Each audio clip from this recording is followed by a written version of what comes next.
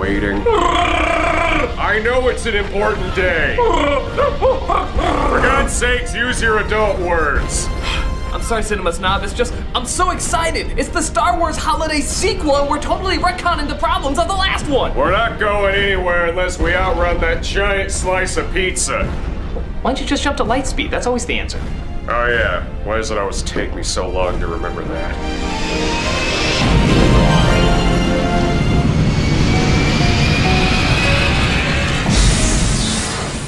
Critic, we're home. Yep, the same old coloring book cover that we're used to. Come on, I want you to meet my extended family for Hanukkah! Oh god, they're not a bunch of Wookiees like in the last special, are there? No, I told you, Snob, we're doing something completely different this time. Oh, hello, sir. They're Jar Jars. Honey, we got the company. We got the company. I could use a Jefferson Starship cameo about now. Now you sit here and watch things while I go and make the dinners. Oh, Piosa!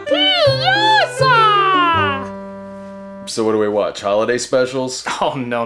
We partake in the most classic of Hanukkah traditions. We just sit around and watch stuff that has absolutely nothing to do with the holiday whatsoever.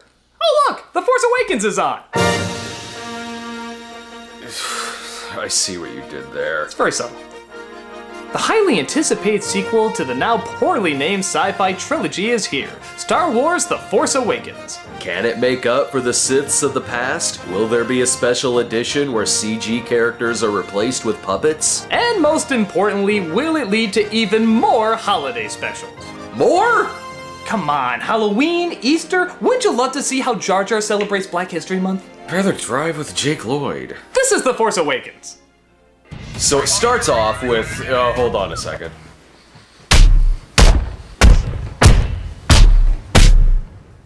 The what? Somebody out there can't read. Then how would they know to click on the video? It starts off with a rebel spy giving secret information to a little droid just before stormtroopers come in and separate them. Wait, that sounds eerily familiar. Road Ship had the same plot. Really? Who knows? You'll never see it to find out.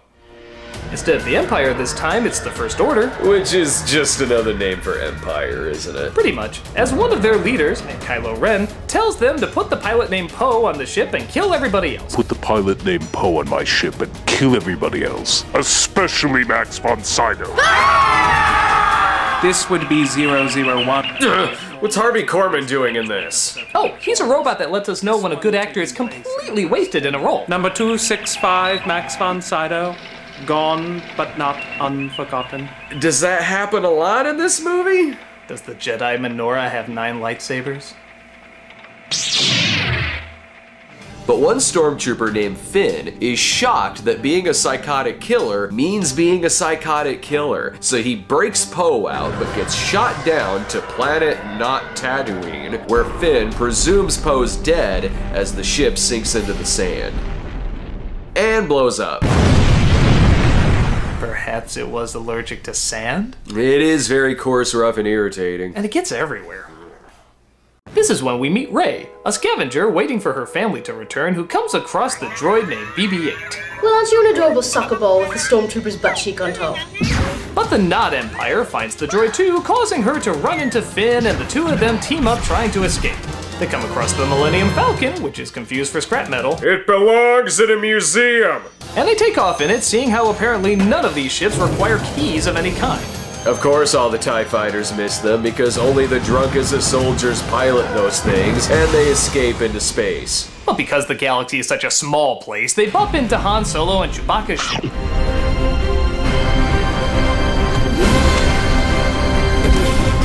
Here, wait a minute, what's with the animation all of a sudden? Well, through certain camera lenses, some people look like poorly animated cartoon characters. Not happening.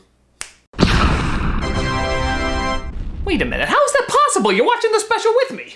That's your biggest question? You're not concerned why the Jar Jars are watching gay acrobatic holograms? Oh, Piosa! You just don't understand Hanukkah. Yes, because you've never explained it to me. It's not something you explain, it's something you feel. I feel like a scotch right now. Double Piosa! So Rey and Finn explain their situation, and Solo agrees to help them get the droid to the not rebels. After he's attacked by some people he owes money to. Just hide here until this pointless detour blows over. Pointless detour? That ties in perfectly with... Okay, time to watch the human pornographies I have for some reason. Oh, Piosa! How is that even possible? Well, this should fittingly explain how pointless this scene is. Angry men wanting their money back. Ooh. Giant octopuses that come out of nowhere. None of it tying into the story. Oh yes. But still shorter than the opening of Return of the Jedi. Oh, alright. You sure this isn't the porno version of Star Whores? Now I think the plot would actually be more focused. So Kylo Ren talks to Supreme Leader Snoke and...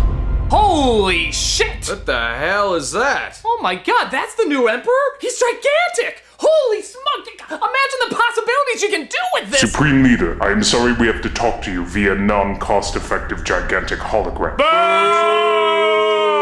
That's for making me think you were awesome. Well, who knows? Maybe it still has a pretty good design. I thought I said no more cartoons than this. Actually, I think that's supposed to look realistic. Kylo Ren! Yeah, remember that cheap-ass alien from Kingdom of the Crystal Skull? He's your Emperor now, except somehow he looks even faker.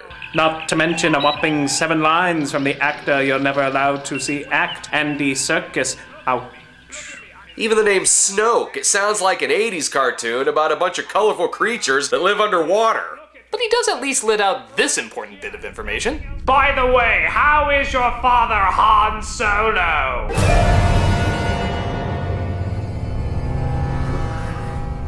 Are you alright? Anyone else get a "you're so dead" vibe just now? Not really.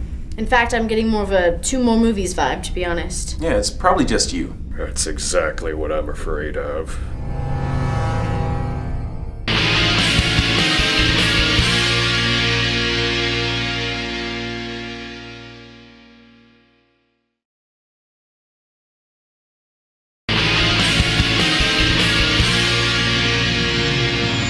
So after finding out the villain has a father-son relationship with one of the good guys, we go to a cantina where a ton of weird aliens hang out. Okay, none of this is ringing a bell as having been done before. Oh, I see where you're going with this. I'm B. Arthur. Welcome to my watering hole. Please tell me no more about your watering hole. I wouldn't talk, Eraserhead. Alright, settle down. You're not even a real fighter. You want us all to run. So what if I do? Finn! Don't ever think that. Only fools and cowards run. Now, we hear you might have something that could lead us to Luke Skywalker.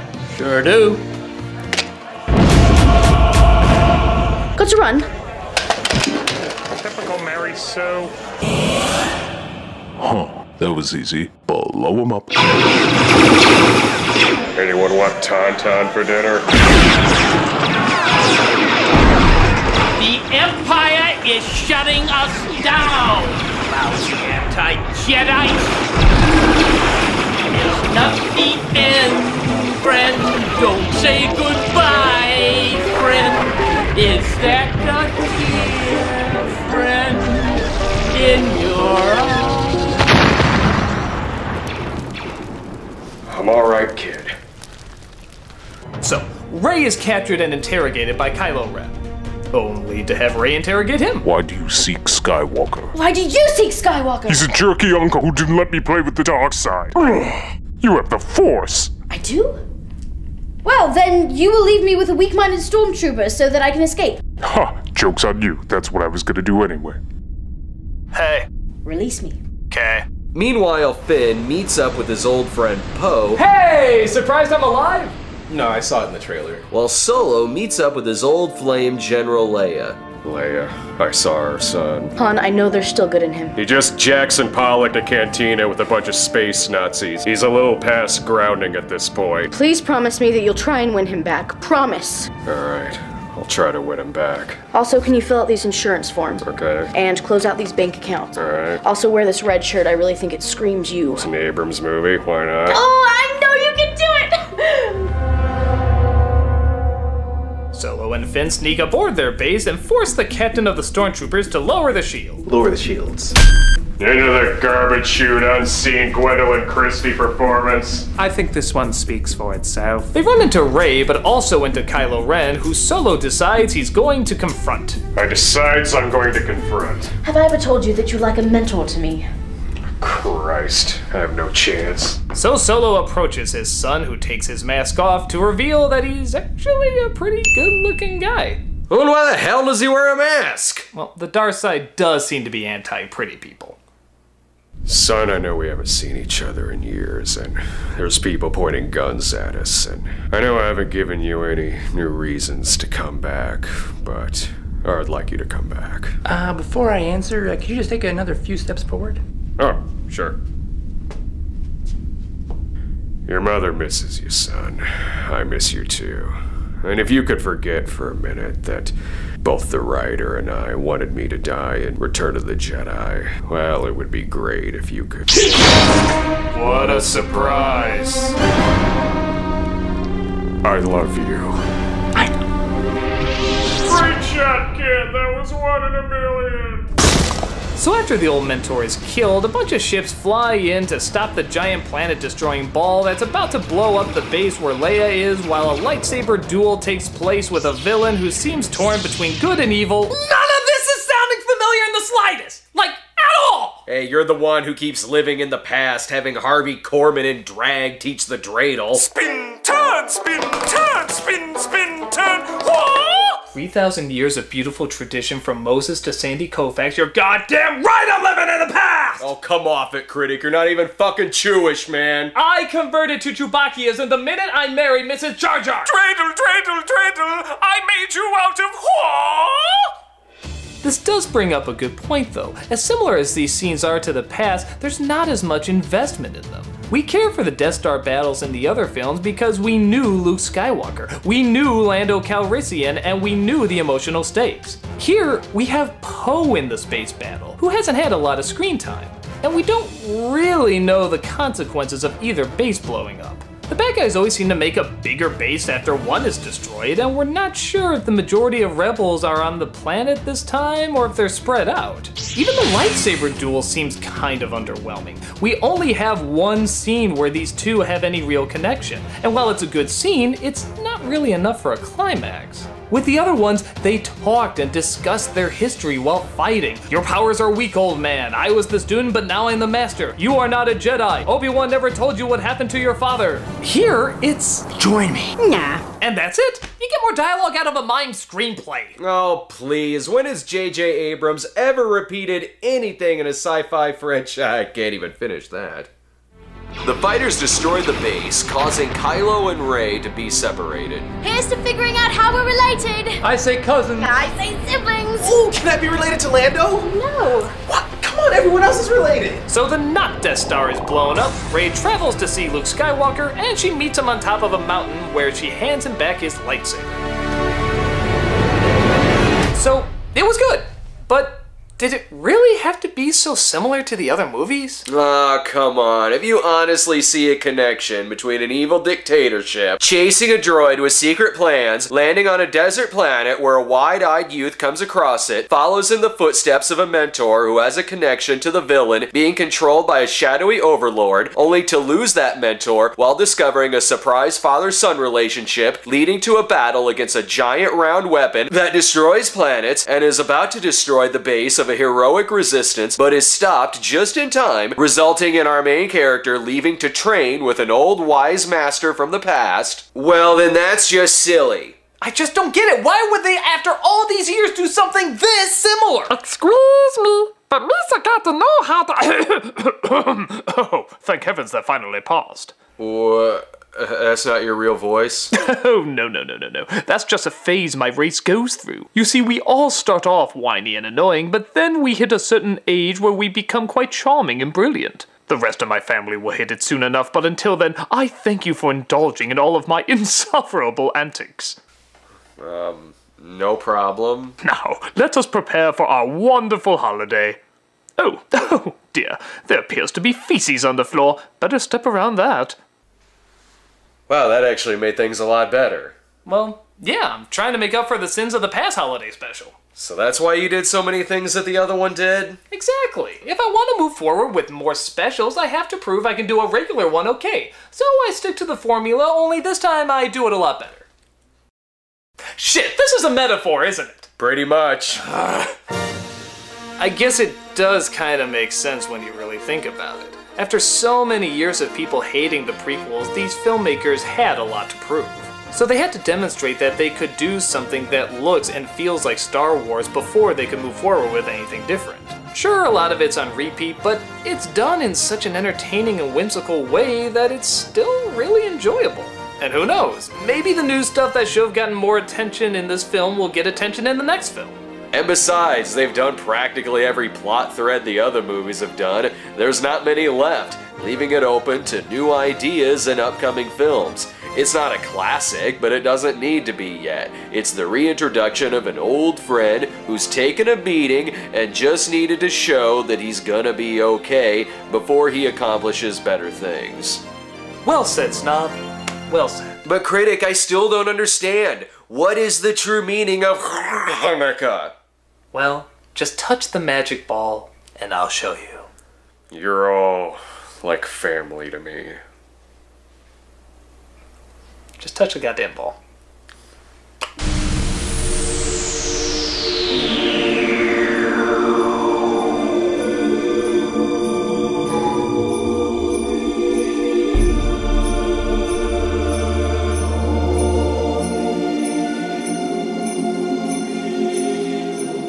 Leia! You made it! Oh, I wouldn't miss this holiday for the world. Leia, my friend here would like to know the true meaning of Hanukkah. Would you kindly explain it to him? Of course.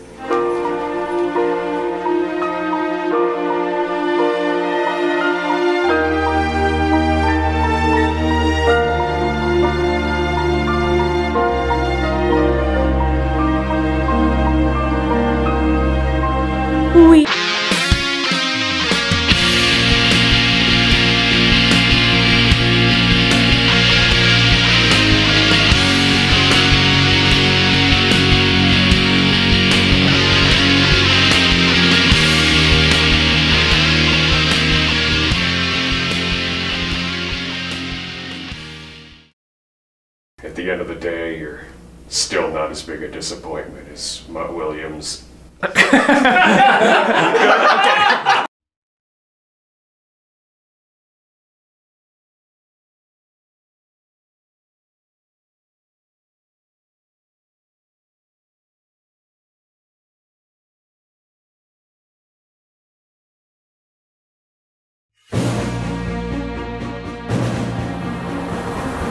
Wait a minute. Where's the crawl? And the Star Wars title? And the big music? Well, it's a different kind of Star Wars movie. Ah! You see, this isn't part of the trilogies that span 3 generations. This is more of a spin-off film. It's a story that stands on its own, but also happens to be in the same universe. Hence the title, Rogue One, a Star Wars story. Okay, Chris, why the hell are you talking like that? Like what? Like I'm somehow in front of you, even though I'm clearly to your left. That's just the Chris Stuckman tradition. I always address the camera with my edited thoughts. It's kind of the Chris Stuckman way. Yeah, well, how about the Star Wars way, and we have an opening crawl? I told you, Critic, it's not that kind of movie. Rogue One is the first of what is currently an unending series of Star Wars universe films. While the trilogies will continue to follow the stories of the characters we know and love from the first movie, these will be more background stories. Think of them as the appendix in The Lord of the Rings, a way to get more history of fictional events and characters. They're standalone films that give us more information on a world we can't get enough of. So the idea of cutting out the crawl is just a way to show it's one of the many side stories that's yet to come. But we had another holiday theme, a Star Wars solstice. This is totally gonna ruin next year when we do a Star Wars feast day of Our Lady of Guadalupe. Look, this is just what Star Wars is now. It can't be any worse than the changes they made in the past. No, this is my show and I wanna crawl. Let her roll! Now that's more like it.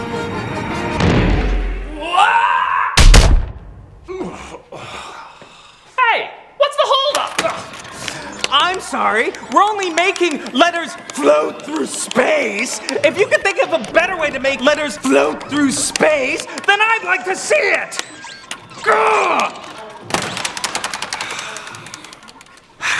Well, I guess we're stuck here for a bit. Hey, look. I'm a kitty cat. While we're waiting for the crawl to get fixed, I guess we should go ahead and start the review. You got it. Stop that! This is Rogue One. Oh! Sir, why'd we park so far away? So a young brunette girl with a British accent is separated from her family and she spends most of her life with no direction trying to cope with that tragic day. Actually, that was Rey's character from Force Awakens. Oh, yeah, duh. How'd I get those two mixed up? So a young brunette girl with a British accent is separated from her family and she spends most of her life with no direction trying to cope with that tragic day. Not that Star Wars doesn't have a lot of repeat, but don't you think that's a little cut and paste? Oh, I'm sorry. I guess the young American guys didn't get enough attention. Okay. Fair enough. After cheerfully accompanying the Rebel Alliance, Jyn is taken to their headquarters where one of the rebels named Cassian reveals that her father, Galen, is the architect of a new weapon called the Death Star. The man who raised you named Saw. His name is Saw. Trust me, I forget all these names once the movie is over. Ah. Has secret information from your father. We're hoping you can infiltrate him to figure out what it is. Well, I don't want to, but I guess I have no choice. Now, how long did it take to say all that? Less than a minute? I guess. So, why does it take us less than a minute and the movie a dozen minutes to say the same thing? This movie goes beyond taking its time. It stretches out so much info for a story that we already kinda have figured out. It's like watching it in slow-mo, yet they somehow talk in normal speech. Some of it doesn't even add up. Like when this pilot named Rook wants to defect for the rebellion, yet Saw doesn't trust him. So they hook him up to a lie detector squid. The squid can sense your feelings, your lies, your hidden thoughts. Okay. How does he do that? I don't know. Where did you find him? I don't know. Why does he want to help you out? I don't know. What do you do if I'm lying or not lying? I don't know. What do you know? I really like tentacle hentai. Oh, that's gross. Lies! It also doesn't help that this movie jumps all over the place. It seems like every other minute it cuts to a new planet or solar system. I'm taking you to Rebel headquarters. I'm taking you to find Saw. I'm taking you to the Death Star. I'm taking you out to lunch. I completely forgot why we came here. That's right, lunch. It's like they're trying to make a simple story seem bigger by constantly trying to seem angry and busy. Ah, the George Costanza method. Basically. Thankfully, their team is full of people who distract from that, like K2SO. Who's kind of like C-3PO if they sucked out all the pussiness. Greetings and salutations. I am C-3PO. Piss off, you pansy. Suck my big black rod. There's also a freedom fighter named Baze, whose philosophy is shoot first, ask questions in whatever this world calls hell. Actually, I think it's just hell. So this universe has both angels and hell, yet no Christianity. Keep it a midichlorian church. And then, of course, there's the blind warrior named... yeah, I'm just calling him Toph. But the downside is, while many of them are entertaining, we don't really know that much about them. We have no idea how these two know each other, why the pilot Rook defected, or why the hell Squidward was in this movie! Dude, you gotta let that go. No! What was that? Why was that in the movie? Stop putting scenes with tentacles in your movies! They don't work! It might be a good thing not knowing their stories, though, as when you do, it almost makes us less interested in them somehow. I'm kind of angry with you. I'm kind of angry with you. I thought you were my kind of father. I thought I kind of raised you. I thought we had a kind of connection. Kind of. Kind of. Kind of. Wow, we went over everything and I feel like no attachment. Yeah, I'm not gonna miss you when you die. Speaking of which. That blast, by the way, was a test by the Death Star done by General Krennic and Grand Moff Tarkin.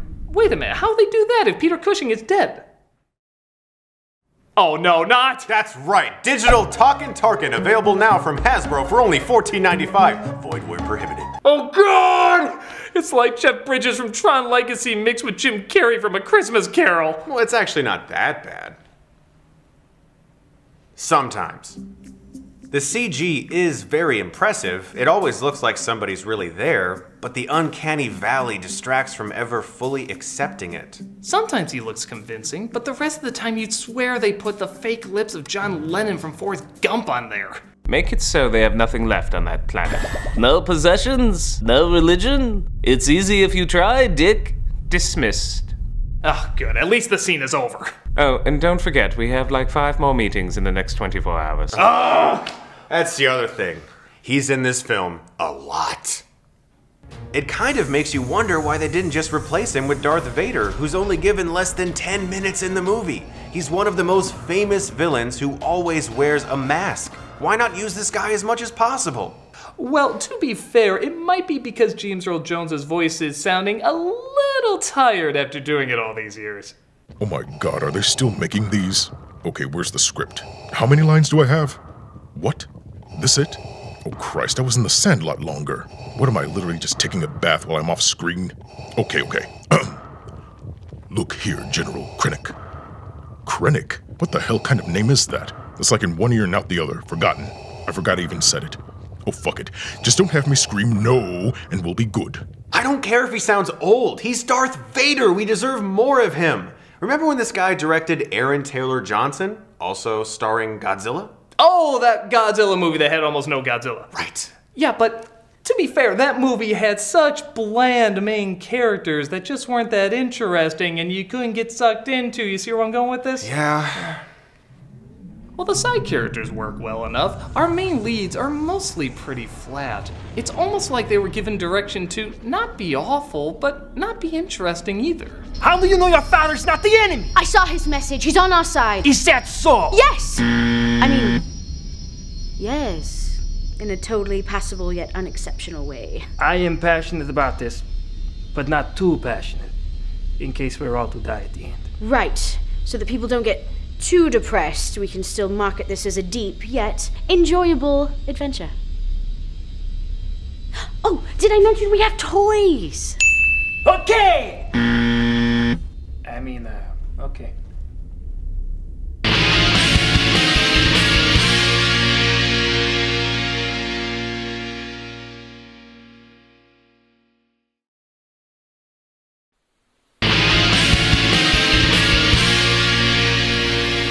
Father is killed by the Empire, as once again it doesn't seem as emotionally investing as it probably should be.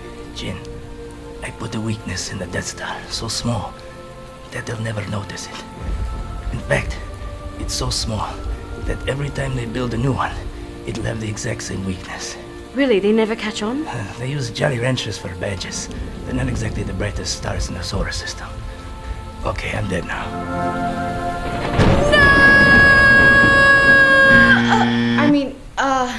No, Father, whatever.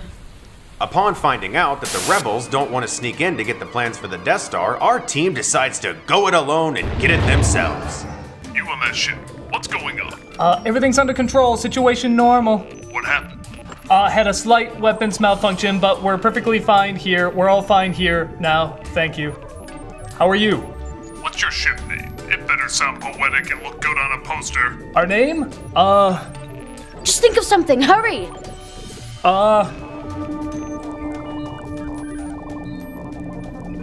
Rogue One.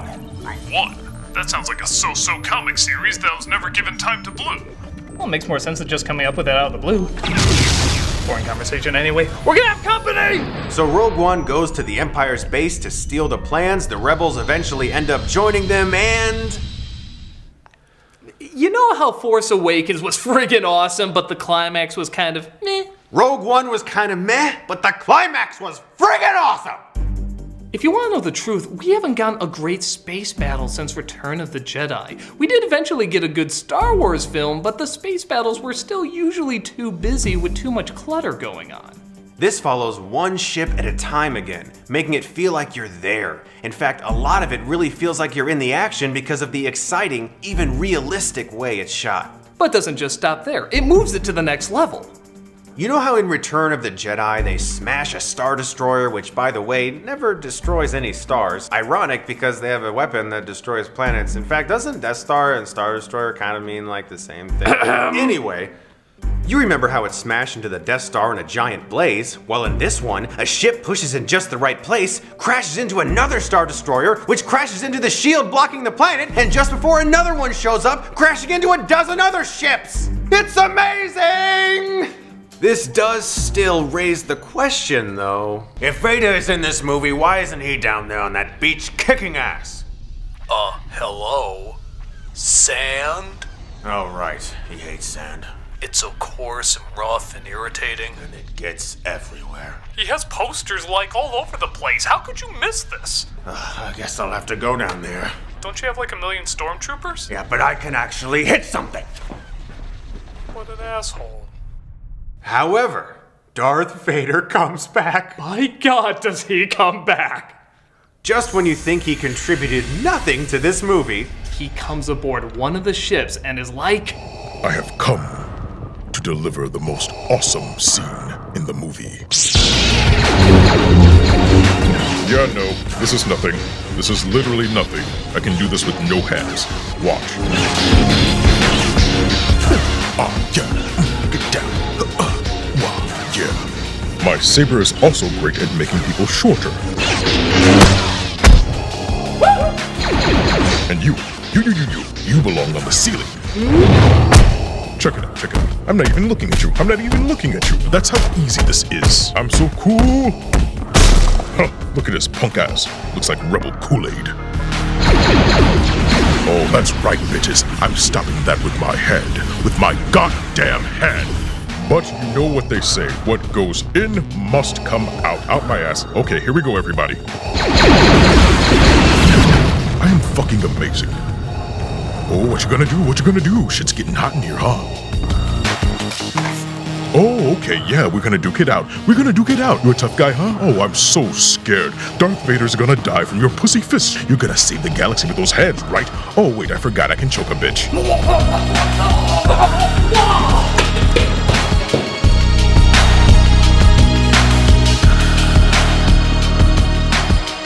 Dark side, motherfuckers.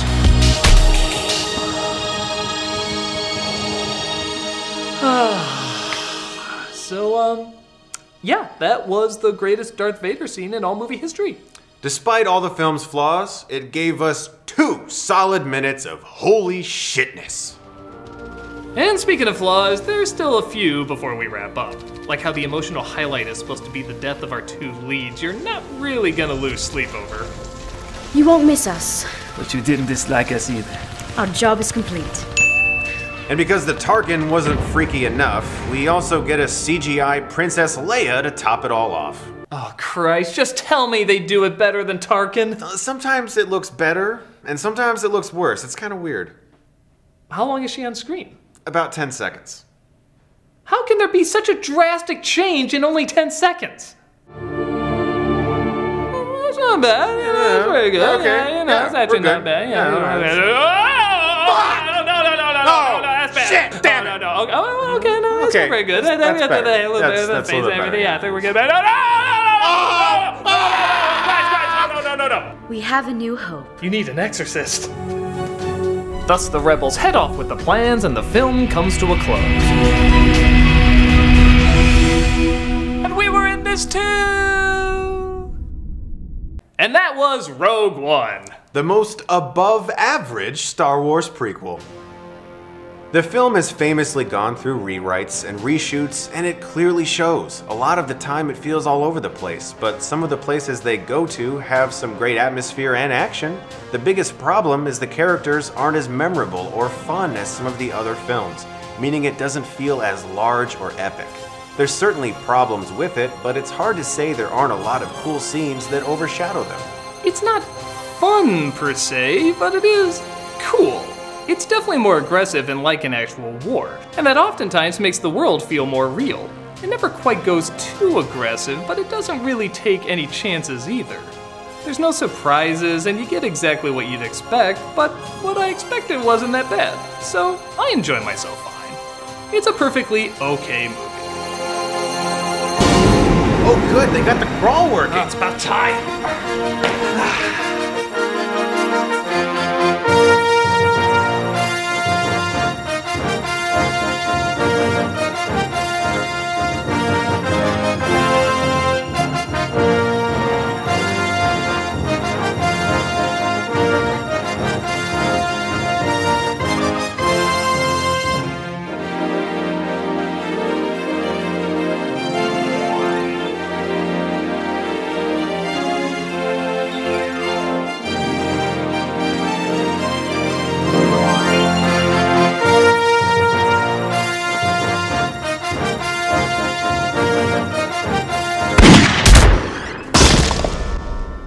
You know, this does raise a good question. What if we do get too many Star Wars movies? I mean, before, Star Wars was gigantic, whether it was loved or hated.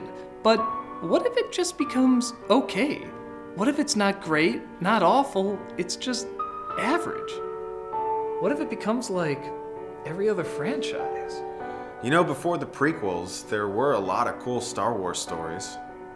Books, video games, comics, and a lot of them had a wide variety of acceptance. Some were great, some were awful, some were just okay.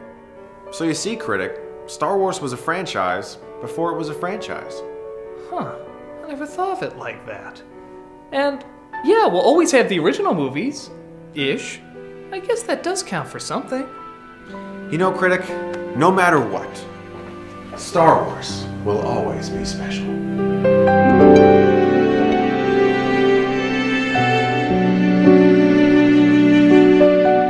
But will we ever get a Darth Vader scene as cool as the one in this movie?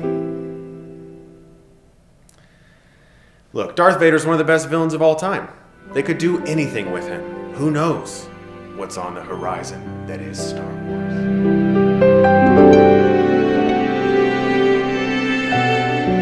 Like what? Oh, okay, I felt like we were at a good spot there. It was a good spot to stop. Really? I wasn't feeling that. I wasn't Okay, feeling you that. weren't feeling that, No, okay. Like what? Like what? They could CG a cartoon face on B. Arthur. Wow, that'd be amazing. Yeah, okay, we'll stop. More. Okay, I really need an out. I need an out. Yeah, I can fly too, bitches. I'm amazing! I'm Chris Stuckman, and I can breathe in space for some reason.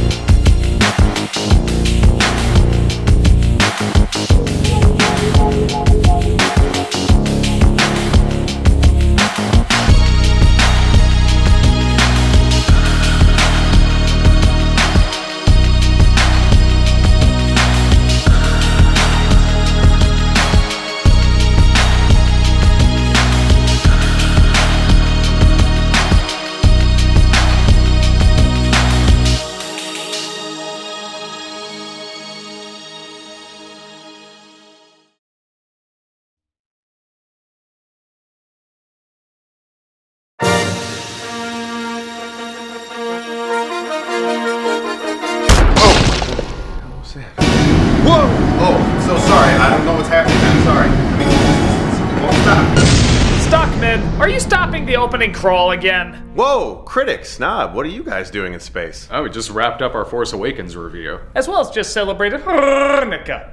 Well, I just finished doing my Rogue One review with you. Continuity-wise, I don't think those timelines sync up. No, I'm pretty sure our two separate storylines match up exactly. Pretty sure. Yeah, it only feels like 2 years have gone by. Yeah, and we all look exactly the same as when we saw each other a couple seconds ago. Do we? I'm pretty sure at least my teeth look different. Yeah, so step off the crawl so we can review The Last Jedi. I don't know, if literally no time has passed, I don't think the crawl is gonna give us much. Look, this is how these Star Wars movies work. A few years pass by with each one, and the crawl always catches us up. I'm telling you, Critic, they got nothing. Well, we'll be the judge of that, so step off!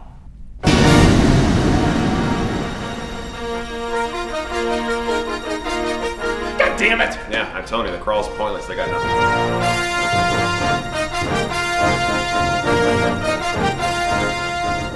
Alright, let's just get on with it. Oh wait, I always wondered what the last lyric was.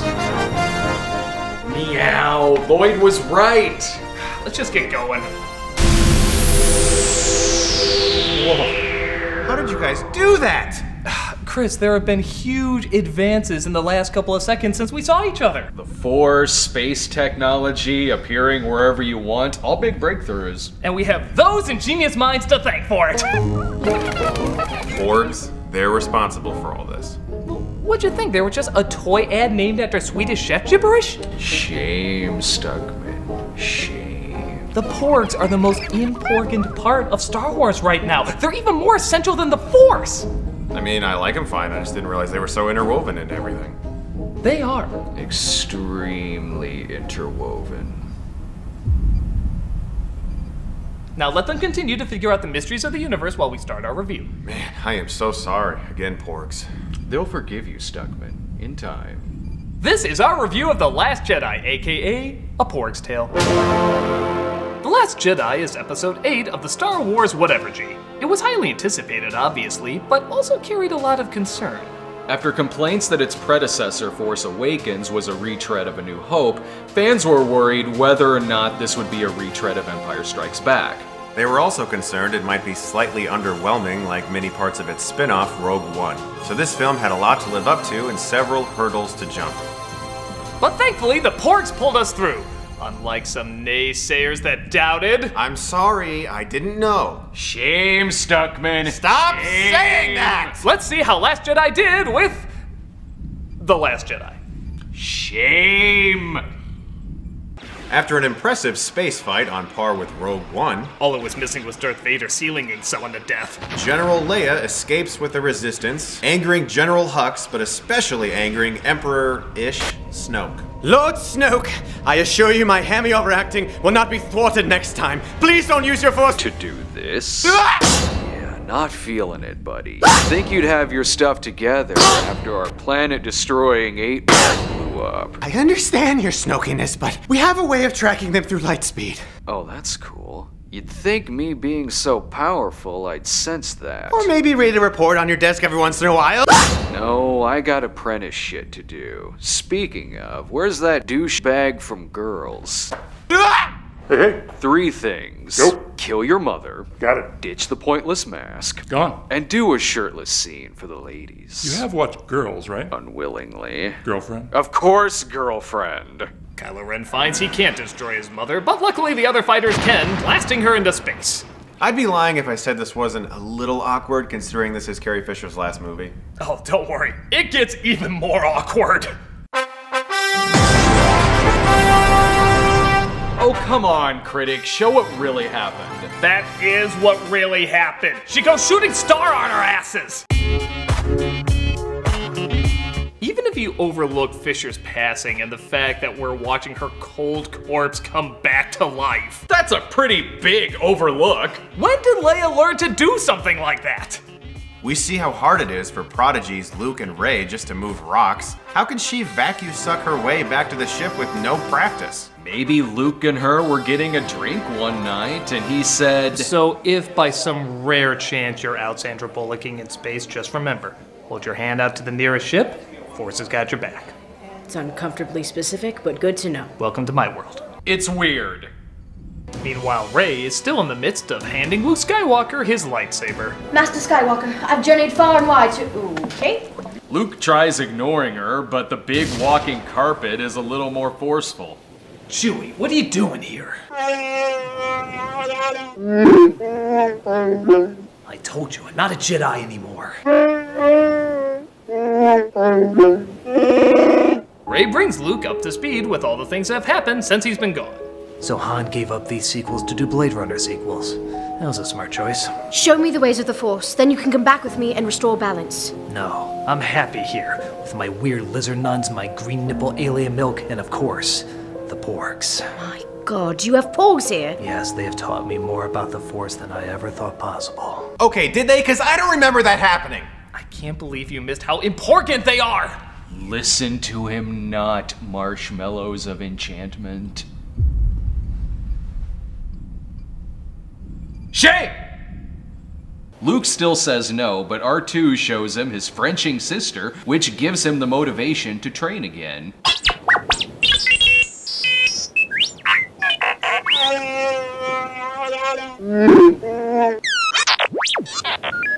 Meanwhile, Hux is still chasing down Leia's ship, but due to some confusing techno jargon, they can't defeat them yet. Tell me again why we're not firing at them! They're too out of range. But they can't even go to light speed! No, they'd run out of fuel. Then why don't we go a little faster than they're going? Look, we only have 3 settings on this ship. Do you want evil or efficient? Well, evil, of course. While Leia is out of commission, the second in command, Vice Admiral Holdo, boy, that would have been a different movie, is put in charge, and she seems less like an admiral and more like a working mom trying to keep her cool around her teenage son. We need some answers. We need to know what's going on. I hear you, but I need you to trust my decision. How? How can we trust you if we don't even know what you're doing? I need to keep things from you so that you can learn a lesson. We don't need to learn any lessons. What we need to do is... You're the worst Vice Admiral ever! This brings us to Finn, who just woke up from his kinda coma, and Rose, a technician who lost her sister in battle. Rose, you know about space engineering. How are they tracking us even though we use light speed? It must be that new Porg technology that's changing the world. Ow! There's a code breaker who can help us. We can sneak to the solar system he's at, bring him back, and he can hack the other ship. Great, let's go!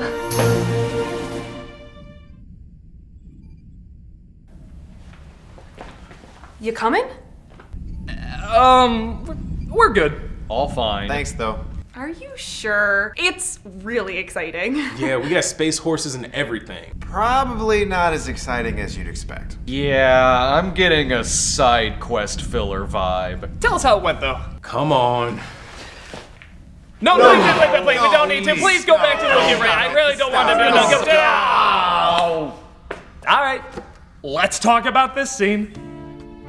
Finn and Rose are fine characters, but their subplot feels unnecessary and not very Star Wars. They go to a surprisingly boring casino where the codebreaker is, but a lot of the time it's just listening to them say, I was raised here among the people, abused to make the system of greed work. Social commentary, social commentary, social commentary. Social commentary? With political subtext. Remember the pointless diner scene in Attack of the Clones? And the pointless squid scene from Rogue One? Just combine those scenes together and you have 1/4 of your movie. What's unfortunate is that every time it cuts back to Rey and Luke, the story becomes so challenging and mythical. I knew Snoke had already corrupted Kylo's mind. For a split second, I thought about killing him. But then I was like, nah. But then he happened to wake up at that exact moment. So, yeah, all of this is kind of because a poorly timed light switch. My God. Let's continue to explore this and develop our... Us again! We freed some animals. Space horses. Great. Oh, and we found the code breaker, but he was busy and didn't do anything. In fact, you can probably start a pointless MacGuffin count around now. Awesome. Can you let us get back to Luke and Rey again? Oh, sure. Silly us. Why would this strange section of the island be associated with the dark side? Oh no, this should be interesting. Perhaps because it could give me answers to my past, and the way of the Jedi is letting go of your past. What a fascinating conflict of... Drag! Damn it! Haven't you dragged enough? We found another code breaker. This is DJ. Oh God, is that what we call you? Yep. I'm a rogue who always plays on the winning side. Is that supposed to be a stutter? Yeah, but it's pretty inconsistent. Just like this movie, am I right? I'm gonna be the most utilized cameo since Gwendolyn Christie.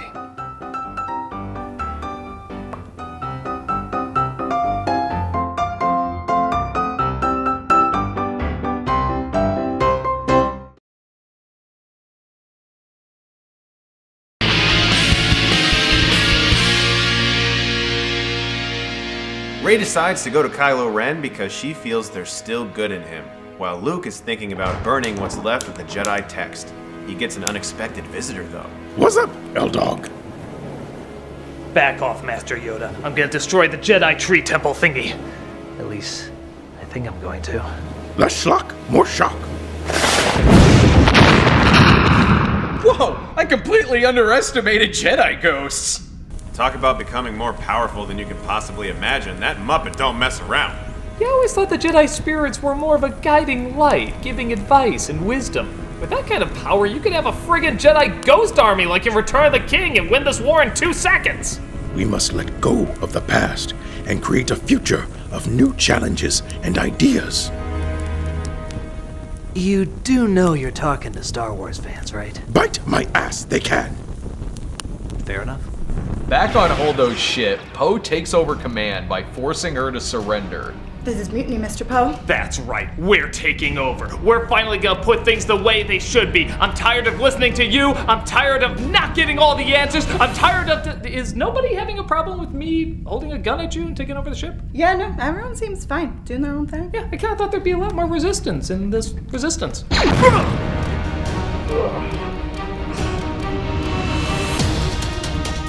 General Leia? Well done, Holdo. You got us to the planet where we can evacuate our fleet. Wait, so this was all part of your plan? Yep. Well, why didn't you just tell us before? Well,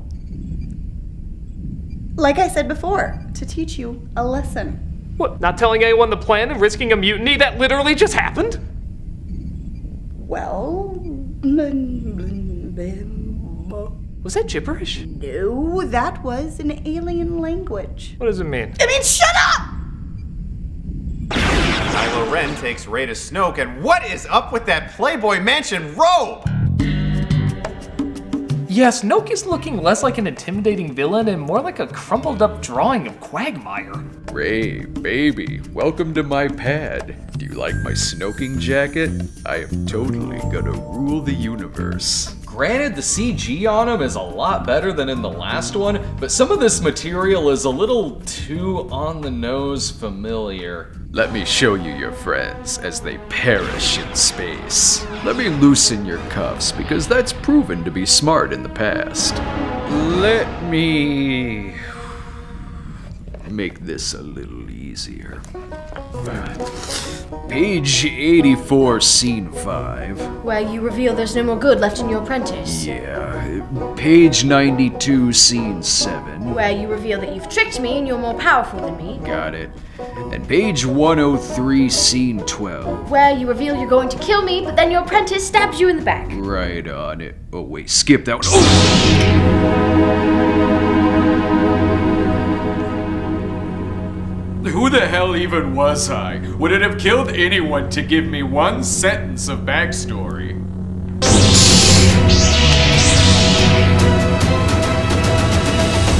Oh my god, Frank! It's like the second time we let the leader of the dark side get killed. I'm beginning to think the Red Guards are cursed. It's okay, Harry. Revenge is afoot. Right. Send in every stormtrooper you got! Harry? What are you doing? I'm going for backup. No, Harry. We got this. I really feel like we don't. You think more guards would have saved our Emperor? Very much, yeah. No. We use our ninja moves with no blasters. I don't know, that sounds very wrong. It feels so right. I think this is why we have 2 Emperors on our dead list. Harry, we're the red guys. When has anything ever gone bad for a guy wearing red in sci-fi? Guess you're right. Charge! Charge. Ow. Man, we really suck at this. Ray, come with me. Together we can page 92, scene 4 of Empire Strikes Back. Oh, that is my favorite page. But I can't. I know my parents were a bunch of nobodies who abandoned me. Not really sure what that has to do with... Wait, what? Hang on, if her parents are nobody, why was the last movie building it up like they were somebody? MacGuffin number 2! Oh. What a twist, I guess. Speaking of weird surprises, after it's revealed that DJ switched sides, traitor. MacGuffin number 3! Yeah, great. BB-8 saves the day by gunning down everyone operating a killer robot. BB-8 weirdly has a body count. Thus, Finn and Phasma have a big fight that's been building up for a while. Time to finish what we sort of started. Unfortunately, it's cut short because Holdo sacrifices herself by aiming her abandoned ship at the First Order and putting it in light speed. Oh, hey guys! It's my last words. Crazy, right? Is that all I get? I'm Gwendolyn goddamn Christie! I'm 5th least likely to die on Game of Thrones! Sorry, we had to cut it short. For what? For boring casino filler! MacGuffin number 4! We need real surprises in this. Right? Hux finds Kylo Ren unconscious and tries to finish him off. It's the end of the line for you. Got something right there on your shoulder, just there. Oh. I'm in control now. Let's go destroy the Resistance. Cool beans. On the planet below, the Resistance are cheerfully reunited. There. I hugged him. You happy, you weirdos?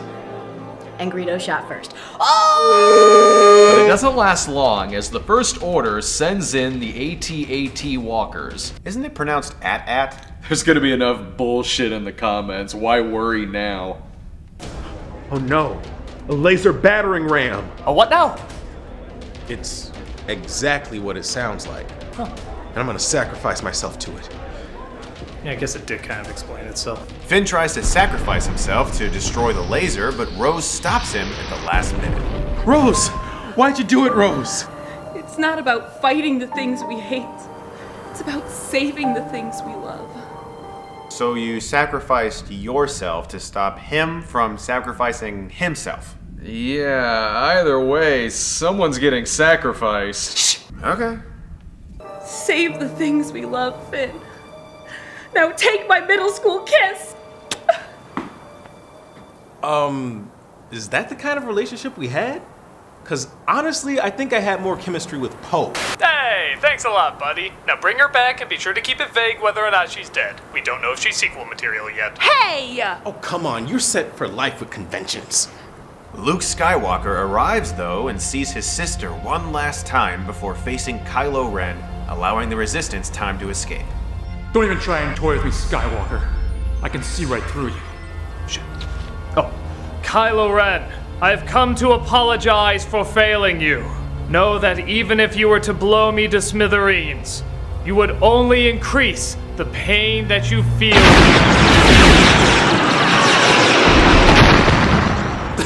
Look! Operation Blow Him to Smithereens was a smashing success! You could even ask him yourself! Ah!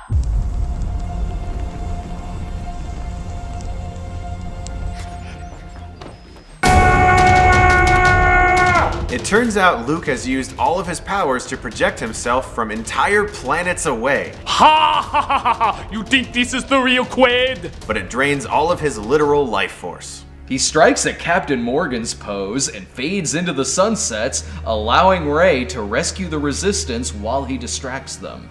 This will likely be polarizing for some fans, but here's a few reasons why I don't mind it. It shows that both Luke and the Force are continuing to change and evolve. That's what we want from our myths, isn't it? To evolve? What if after A New Hope fans said the Force can't shoot lightning, or the Force can't make you see ghosts, or the Force can't lift an entire ship? We would miss out on an ever-developing and ever-changing world that was being shaped and molded. So in my opinion, this is a great and even practical addition to what the Force can do. Yeah, but he was projecting the dice the whole time too? What? While he's fighting from galaxies away, killing what's left of him, was he really just sitting on that rock saying to himself, "Remember the dice, remember the dice, remember the dice, remember the dice"? That just seems like a weird detail he would focus on. Snob, who do you think taught him how to do that?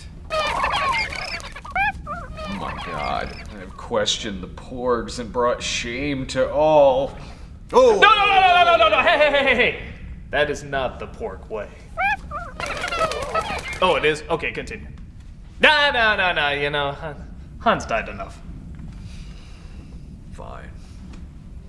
Finally, we see one of the abused kids from the casino look out into the stars, imagining all that the future holds for him. And yes, he even appears to be Force sensitive.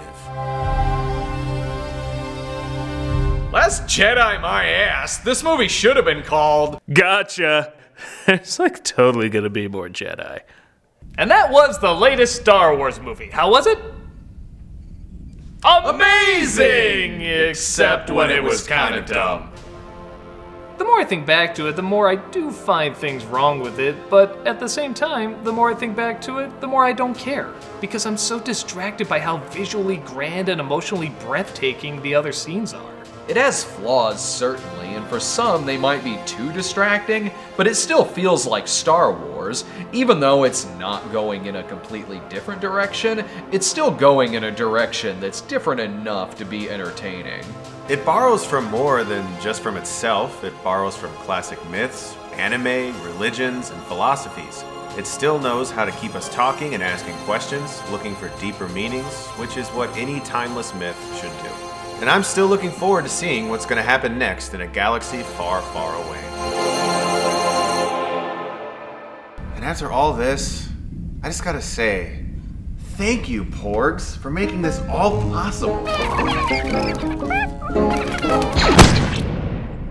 Okay, seriously, I did not like those things. Same. Alright, but who's gonna fly the ship? how hard could it be? So I'll see you in Mexico? Yeah. See you there.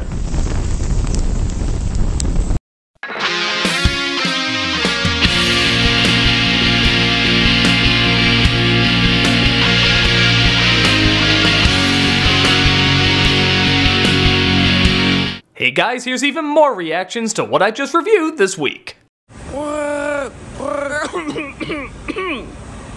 Sorry. How do I feel about The Last Jedi now after seeing it 4 times? I love it. I absolutely love it. Star Wars The Last Jedi. You went full prequel. You never go full prequel. I was utterly disappointed with Ferdinand, but Star Wars was awesome. There were a lot of epic, amazing things. There was also some, like, I wouldn't call them twists. They were just, like, disappointing turnouts. Alright, the more that I think about it, I think that I'm 100% okay with how Snoke was handled and Rey's parentage. But what did you guys think? You want your reaction to be in the next Nostalgia Critic? Next week I'll be reviewing Mars Attacks. Just download the Stardust app at the link below, follow us at Nostalgia Critic, record your reaction, and then tweet it to us with this hashtag, or use Facebook. The ones we like best will make it in the next Nostalgia Critic video. We absolutely love going through and seeing everybody's different reactions, the over-the-top ones, the funny ones. There's such a wide variety out there and we love watching them, and you will too. So download the app, get out there, and show us your crazy reactions.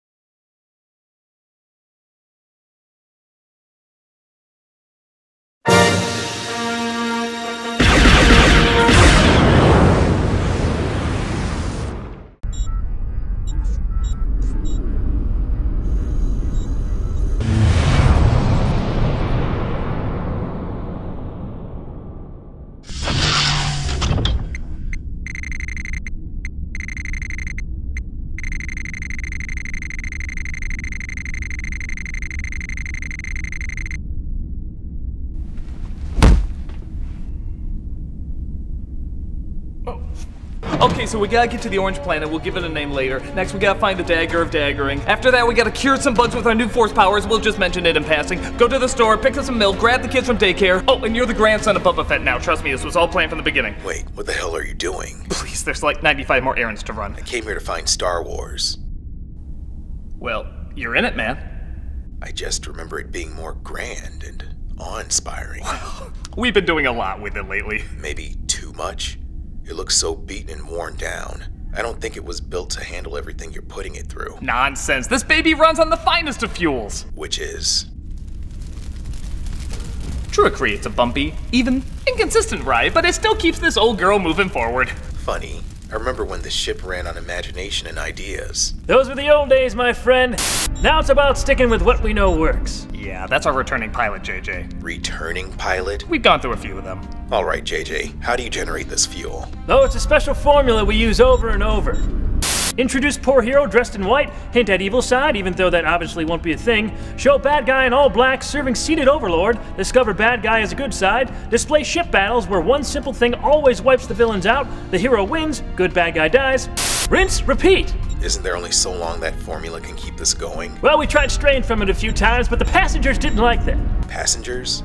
You're doing great, JJ. Here's some fuel for your ship. Oh, thank you so much.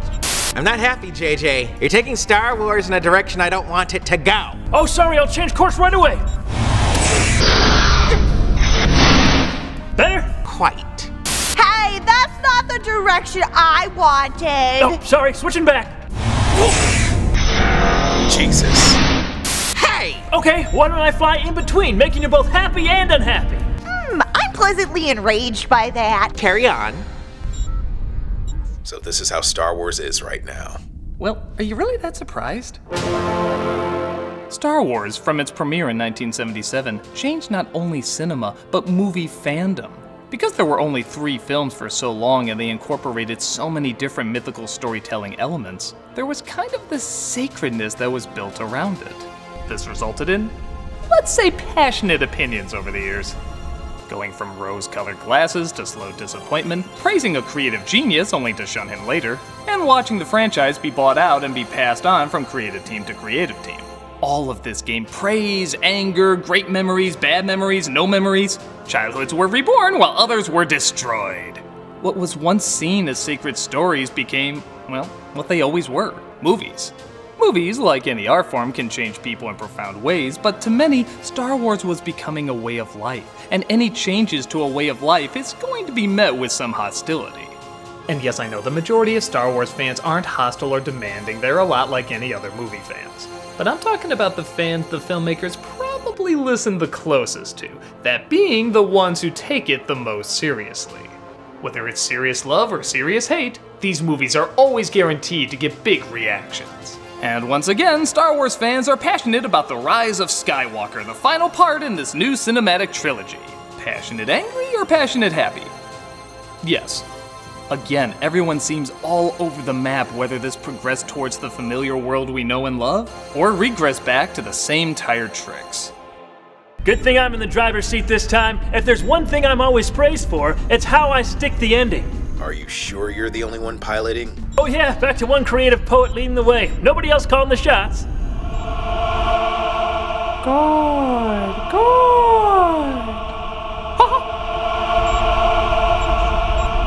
Alright, I guess explain how this new old Star Wars works now. I don't know, you might not like everything you hear. I'm not afraid. Good.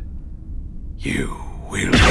Yeah, I had that coming. This is Star Wars: The Rise of Skywalker.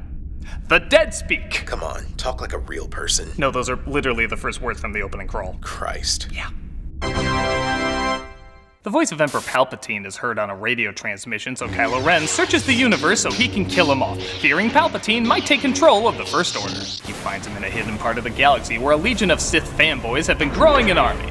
I've come here to kill you. But then you will never get the answers to the questions you possess. But the answer is disappointing. Extremely. Okay, I'll ask. Let's retcon this shit. How are you alive? Something, Revenge of the Sith. Who is Supreme Leader Snoke? Something, I grew him in a bottle. What's your major plan? Something, we join forces and I give you an army. Can I trust you? Come on, you act as if I have a long history of backstabbing people. Okay, I'm in. Good. First order of the First Order is to kill Rey, right after you put a quarter in so I can continue my shaky animatronic movements. Welcome to Chuck E. Cheese! Let's wish Snoke 72 a happy birthday. Make a wish and strike those candles down with all of your hatred, and your journey towards the dark side will be complete. Also free tokens. Meanwhile, the Resistance is hiding out on low-calorie Endor. Yeah, they ran out of looks for these planets, so I'm just calling them what they're ripping off. As General Leia trains Rey as a Jedi. It looks like Palpatine's back. But I thought Palpatine was dead. We've had one Palpatine, yes. What about second Palpatine? You need to figure out how to hear all the Jedis that have come before you. Oh, that's an interesting addition. How often will we explore that? Once more at the end. Wait, it's been seconds and there's been no rush of movement. Indeed, we need to chapter 2 this. Right. Everyone act panicky. Poe, you try to get cheap laughs with unfunny small talk. Got it. What's the deal with everything? Finn, you try to continue to justify your existence here. Right. Ray, there's something important that I have to tell you. What? I don't know, but I'm gonna ask you 5 more times. That's the best you've got. I'm a reformed killer stormtrooper. How can you make me interesting? Never mind. Just make small talk with Poe. Got it. What's the deal? What's the deal? Everybody, go to different planets to find Palpatine. And Rose! You stay behind and help out here. Oh, thank you. Yeah, you've been through enough. I am more than happy to be Jar Jar in the last 2 prequels. Mel! Oh, They make their way to low-calorie Tatooine, where a festival is being thrown by the natives. Go diversity? And among the celebration, they come across Lando. Hi, I'm Lando.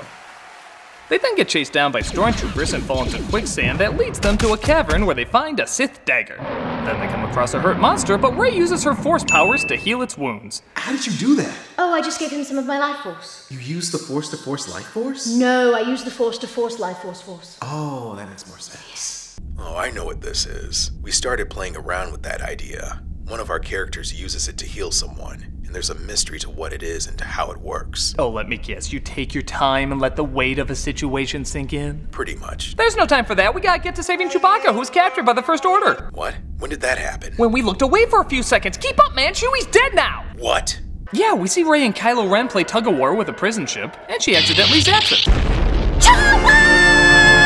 What? Chewie's dead? No, now he's alive! What? How? There's another prison ship off screen, obviously. So he was captured off screen and put in a different ship off screen? Yeah, stay on track. Now the prequels are cool again. Okay, that I know you're lying about. No, it's sadly a thing. Listen. I mean, they're not that bad when compared to Last Jedi. Yeah, I mean, I saw them when I was 2.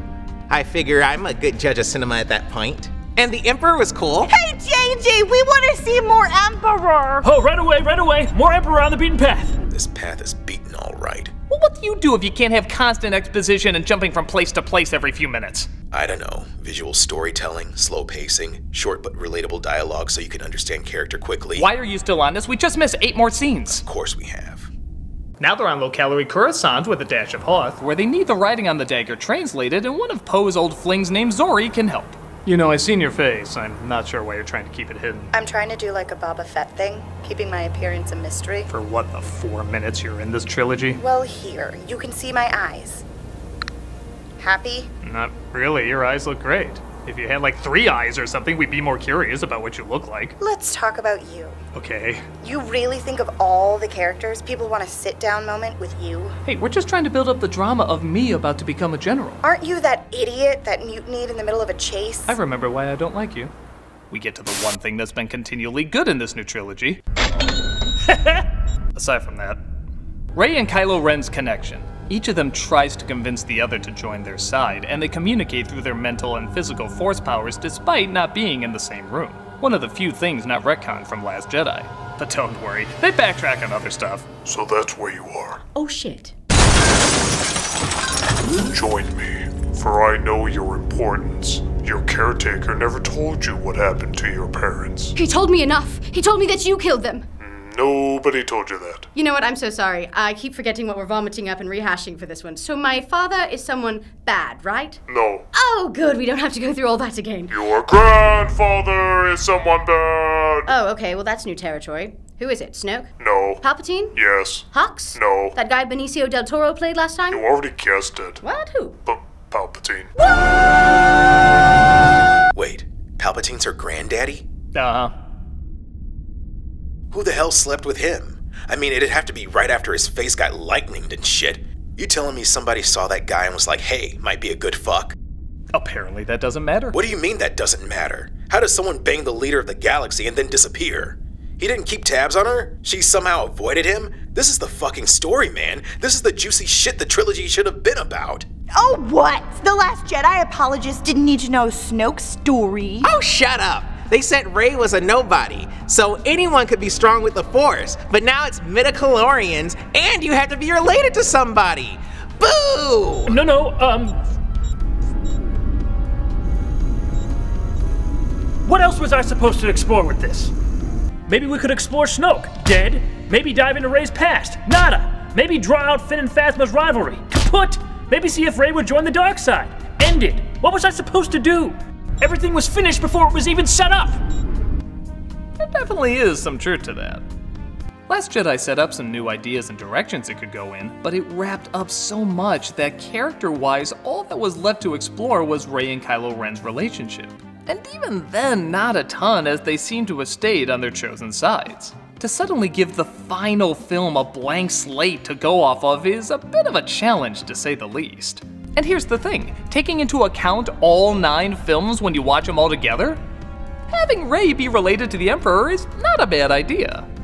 I mean, in chronological order, it does kinda start with Palpatine, so it makes sense it would end with him as well. But to bring him into this new trilogy now, especially in such a rushed and clumsy manner, this was way too big an idea to squeeze into the final film. Had they started out with this idea in The Force Awakens, maybe it could have developed into something gripping. Hell, even in Last Jedi, when they kill Snoke, if we suddenly hear the Emperor laughing, that would be kind of a good lead-in. Just something, anything. As is, it just feels like a last-minute surprise. Like, imagine you found out that Vader was Luke's father in Return of the Jedi instead of Empire Strikes Back. It just wouldn't be enough time to get all that you can out of it. So am I against the idea? No. Am I against the idea now? 1,000,000%! Well, as the pilot who has vowed to take control of this journey, it's my responsibility to say, it's his fault! How is this a different Star Wars than I remember, yet not different enough?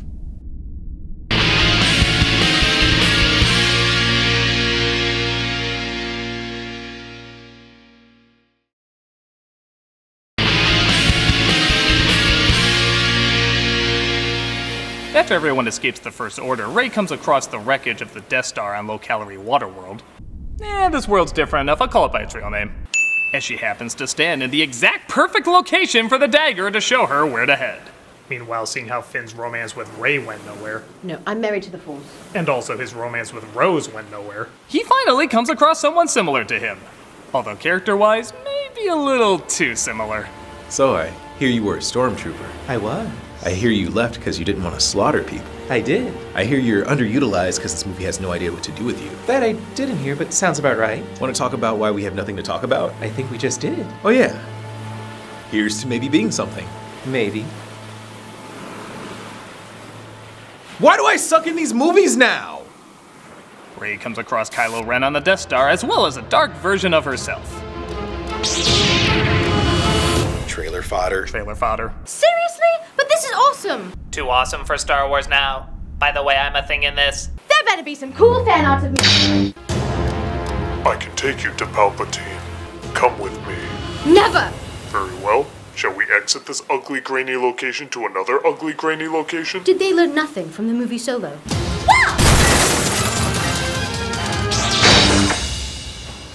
Rey defeats Kylo Ren, though, and decides to take his ship to find Palpatine. Oh, can I get your keys? Thanks, you're a peach. I guess Leia, though, uses her forced life force or whatever to give Kylo Ren extra life. Honestly, given Carrie Fisher's untimely death, they worked all of this into the story pretty well. Except, of course, when somebody has to explain what's going on because Leia clearly can't. She is giving up her life for him, so that when he finally passes, she will pass too. Who are you? We built you up so much in the first movie and then did nothing with you. Well, the Jedi grew several of me in jars while... Forget it. Rey makes a stop at Luke's old hideout and comes across the Transparent One himself. How can I be a Jedi when I'm related to one of the most despised men in the universe? Well, let me tell you right now, it's not all about the bloodlines. Except it totally is. I mean, in the last movie it wasn't, I suppose, but now I'm connected to one of the most powerful men in the galaxy. Yeah, but I'm related to a man who just appeared out of nowhere. You wanna know how big my family tree is? One branch. That's it. What does that have to do with anything? I don't know. Why did you come here? To say we're all hypocrites in these movies. Only a Sith deals in absolutes. That's an absolute. They didn't fix a damn thing with these movies. Can I at least have your... Thank you. Kylo Ren has a surprisingly touching scene with his father, Han Solo, which thankfully they never make clear if it's really him or if it's just in his head. Dad, I realize how wrong I was about everything. I just wanted to say... I know, son. Well, I gave the only emotional scene in the movie. So long, everybody! I'm never coming back to these damn films, and I mean it this time! So, remember how in the other movies when they're going into a fight they would discuss their strategy of how to take the enemy down? This one they just head in and hope that other people show. All the discussions, all the strategy, all the times people sit around and listen to what they have to do so we have suspense of knowing when something doesn't go right, all gone. Why? Because you know the plan. It's the 4th time they've done it. Can you guess? They shoot the one thing that blows everybody up. Yeah, that's what it always is! Hey, now give us some due credit here. It's only the 5th time we've had a throne room scene where someone sits and watches people fight with lightsabers. Yay! They're doing it again! Boo! I don't want mess it up! Boo! Oh, okay, I'll change it up. How about it's still in the throne room, but the main villain doesn't show up until the end? Yes! Now we'll both be disappointed! Woo! Actually, that's a good point. Who's even the main villain now? I mean, in Return of the Jedi, where this cliché started, the battle was with Vader, the main conflict of the previous 2 movies. Here, with Kylo Ren saying he's good now, I guess it's Palpatine, who's only introduced in this trilogy in this film. And even then, he's not in it for very long. What makes it even stranger is there's a giant stadium of Sith cultists or something watching them. How long have they been sitting there waiting for Rey to arrive? Okay, when did he say she was going to get here? It's been freaking days and I smell like ass. His predictions are never wrong. Except when they are. How often has he been electrocuted or thrown off something? That's only happened a couple of times. What if this is one of those times? Hot dogs! I'll take 5. So as the battle wages above, Palpatine makes a proposition to Rey. Kill me, and you will take the throne as the Emperor of the New Order. Why don't you just take the throne? Something, force power, dark side. All right. Wait, I thought he wanted her dead. That was plan A. Plan B is to have her come there so he can transfer his soul into her. Why wasn't that plan A? Because plan C is to suck both Rey and Kylo Ren's life force if they happen to show up together. His backup plans are much better than his original plans. That's turning out to be Star Wars in a nutshell. Is there any goddamn strategy in this movie? Well, there is this one moment. Space horses! Woo! What? Yup, stinking space horses are in this again. The same ones as before? No, different ones. All I can imagine is them transferring those animals to the friggin' fight. This'll be great! There's totally so much we can do with these guys in a space battle! I'll get him up. Kylo Ren shows up to help Rey, but that only makes things worse as the Emperor now has their unique bond that makes them much more powerful so he can drain their life force together, making him more powerful. It's dumb. Let's make lightning strike twice, baby. McClung! But Rey, now for some reason, finally connects with all the Jedi of the past and uses their strength to fight back. I believe in you. I believe in you. I believe in you. I believe in you, Peter. Open others.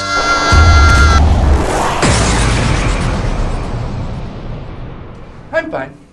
Kylo Ren gives his life force that Leia gave him to Rey, sacrificing himself to save her. Death is now like hot potato in this world.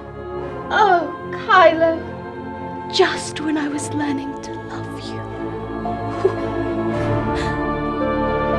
They kiss? Uh-huh. Odd. I always thought they had more of a brother-sister relationship. Like that makes any difference in this world. Everybody returns to low-calorie Endor and celebrates despite the people they've lost. Chewie, Leia wanted me to give this to you.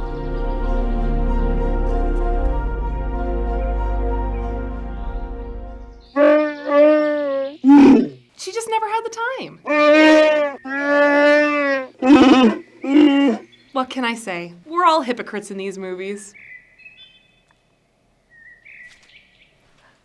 Even Lando makes a friend? So, where are you from? I don't know. Want to find out together? Can I hit on someone that's not me? Actually, you might be my daughter. Ew! Rey goes to Luke's original home and buries the lightsaber, coming across an old resident.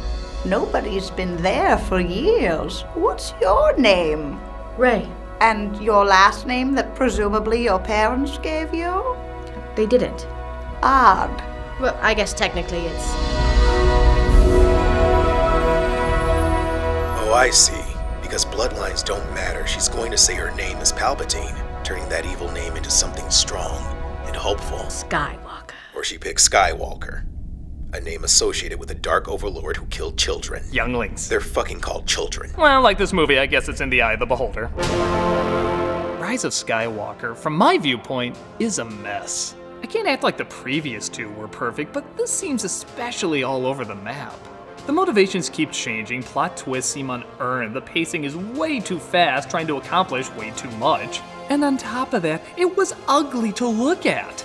Even if you didn't like the previous two, they were at least visually stimulating. This one is grainy, dark, colorless, and sometimes even hard to make out. As this trilogy draws to a close, I can't act like I wasn't introduced to some interesting ideas, but they never felt anchored down by a clear goal. Apart from, you know. I didn't hate this film by any means. It did give me some cool scenes, and honestly, it is nice to finally have some closure, even if it's not 100% satisfying. But that's kind of the Star Wars we have now, where in the past, Star Wars seemed to bring fans together. Whether for one reason or another, it now seems to leave them divided. Nuh-uh, you're wrong! We're not divided! Yes, we are! We're so divided! Why don't I just do what makes everybody money? I mean, happy. No, we're not! No, we're not! We're together! We're together! We disagree on the same thing! We disagree that this movie is something that we both don't get it for me! What was that? Hey, Mando, you find what you're looking for? Yeah, but it's definitely not how I remember it. Well, hurry back. You've got someone little waiting for you. Oh my god! That is the most adorable thing I've ever seen. Too cute! Too cute! Wait, you all like this? How can we not love something like that? I have never seen anything more precious. Where can I see more of that? Well, I guess you can follow us.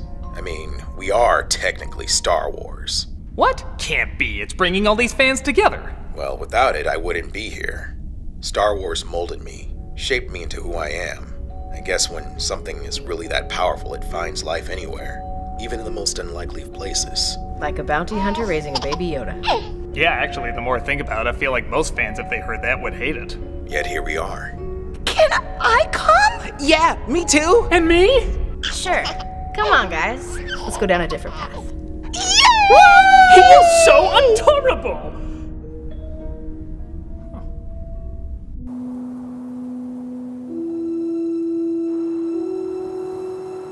So what do you think? Is there a new hope for Star Wars? For now. And when that fades, another will appear. I think it's just because I'm done with the Star Wars movies doesn't mean I'm done with Star Wars. And like anything special, it isn't done with you.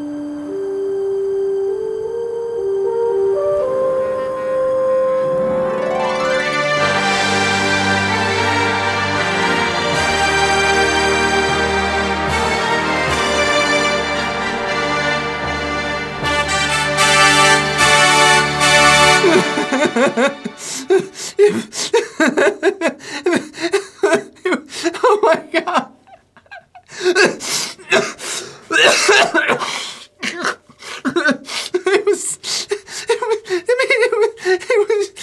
It was so awful. What was that?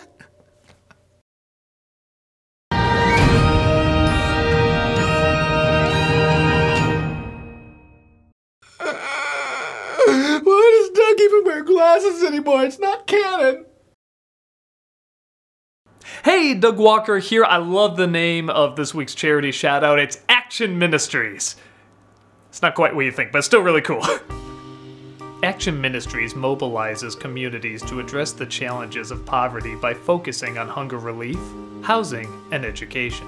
They envision communities throughout Georgia where passionate volunteers serve their neighbors in need together, ending hunger, ending homelessness, and bridging achievement gaps.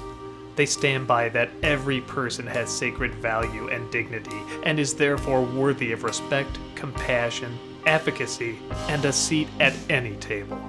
They believe in the positive potential of people and the resilience of the human spirit, regardless of situation and beyond circumstance. If you look at their site, you'll see they value the authentic integrity that is vital and necessary to build and innovate for the future. Click on the link and see how you can make big steps in changing lives.